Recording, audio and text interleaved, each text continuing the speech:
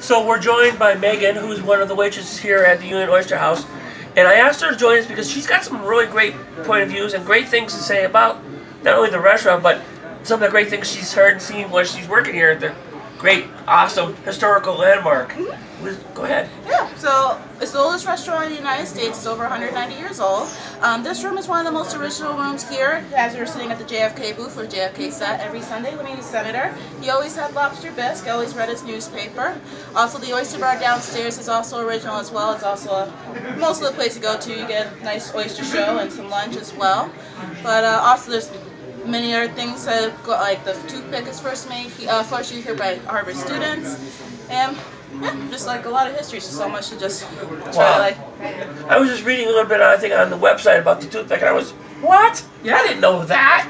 Not a lot. And I'm from Boston, you know, and it's just, you get so many cool things that you don't, when you go someplace you don't even know. It's got historical pieces of landmark in it. Yeah. And especially, I was fascinating to find out, and I kind of heard about it, but I heard about the JFK booth here.